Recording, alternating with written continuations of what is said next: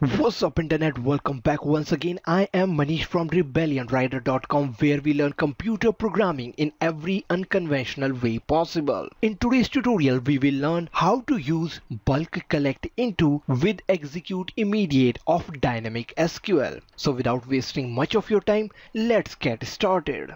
As we have already learned that we can easily reduce context switches and improve the performance of a PL/SQL program by using bulk collect. Thus, in today's tutorial, we will see how we can integrate the concept of bulk collect with dynamic SQL and enhance the performance of our programs. That being said, let's move ahead and write some code. In this demonstration, I will show how you can properly use bulk collect into with execute immediate of dynamic SQL. So let's do that.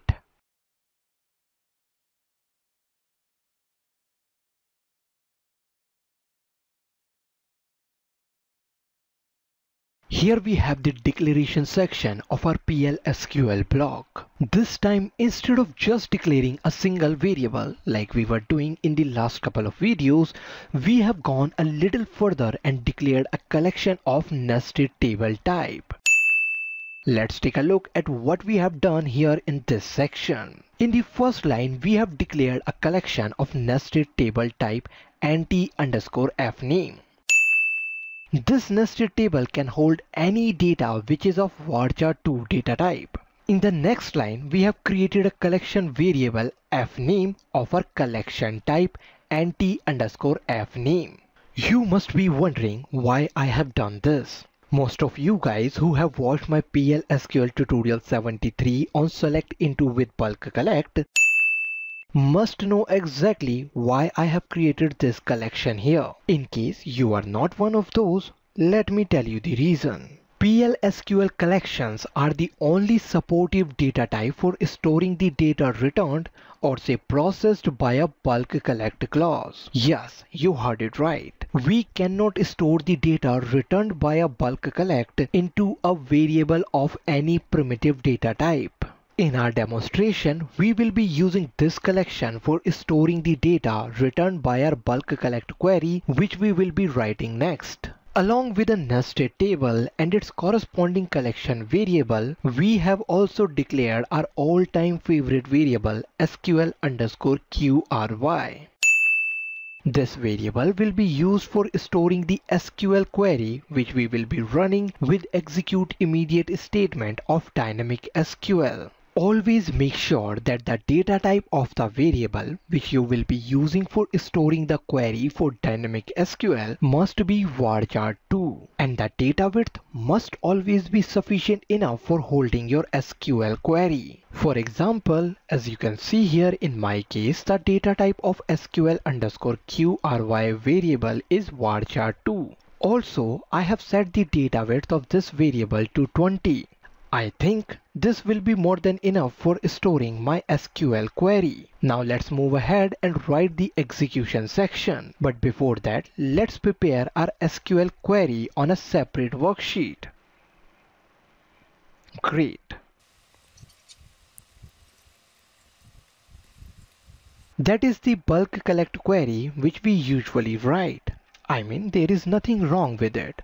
But the question here is, will it work with the execute immediate statement or not? What do you guys suggest?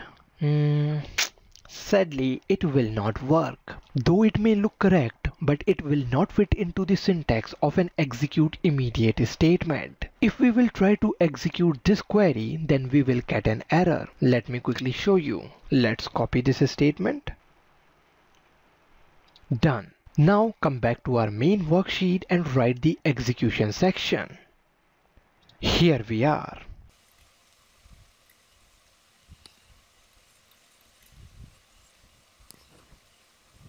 Here is the execution section. As you can see in the first line, I have assigned a select statement to the variable SQL_QRY. And in the next, we are executing this same statement with the execute immediate of dynamic SQL. I think this will be enough for testing whether this SQL statement will work with execute immediate or will give an error. Now let's execute and check. Here we have got an error. ORA 03001 unimplemented feature. Apparently our SQL statement didn't work. If that is not the correct way of writing a bulk collect statement with execute immediate, then what is? Let me show you the correct way of using bulk collect into clause with execute immediate of dynamic SQL.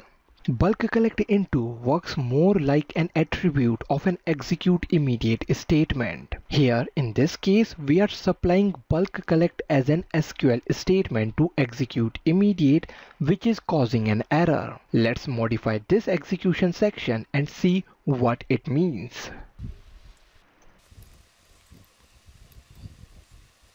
Yes, that will be our SQL query. No fancy stuff, only straightforward select statement.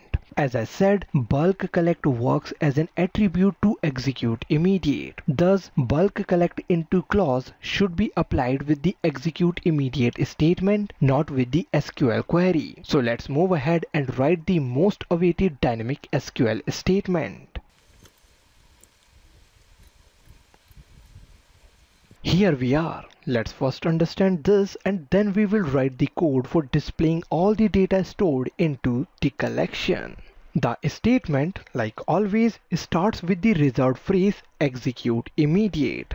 Following that, we have specified the variable SQL_QRY into which we have stored our SQL query. And right after that, we have our bulk collect into clause with the collection variable into which it will return and store the data. Yes, you first write the reserved phrase execute immediate and then your SQL query or the name of the variable holding your query like we did here, and then the bulk collect into clause followed by a collection variable. That's all you have to do. Our SQL query is returning the data from the first name column of the employees table. The data type of the first name column of the employees table is varchar2.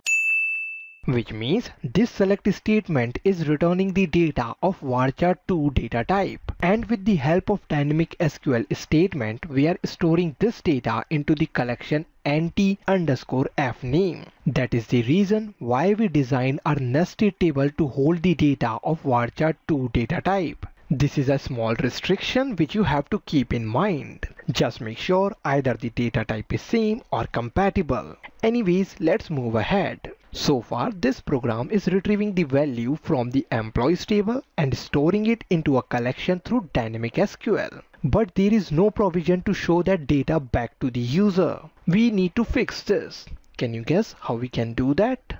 There are multiple ways of doing that, but the simplest way is to write a for loop with an output statement. Let's do that.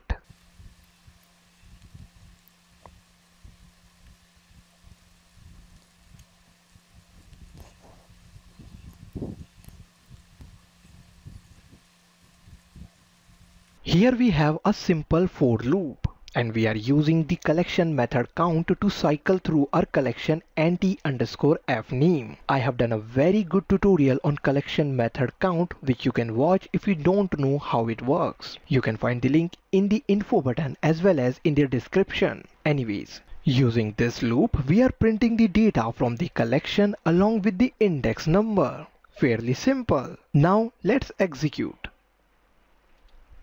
Here is the result, 107 rows displayed back. You can download this example from my GitHub. Also, make sure to follow me on the Facebook as this week I will be doing a live stream on Oracle Database 12c Release 2 certification. I am sure you don't want to miss that. You can find all the links in the description. That being said, let's wind up for today. That's the tutorial on how to use bulk collect into with execute immediate statement of dynamic SQL. Hope you enjoyed watching. If so, then give this video a thumbs up and share it with your friends. Most importantly, don't forget to subscribe. Thanks for watching. This is Manish from rebellionrider.com.